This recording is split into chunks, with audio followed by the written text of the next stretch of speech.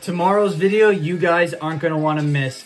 I got myself a binder of vintage cards for $425. Video is going to be posted tomorrow of all the pulls I got out of here.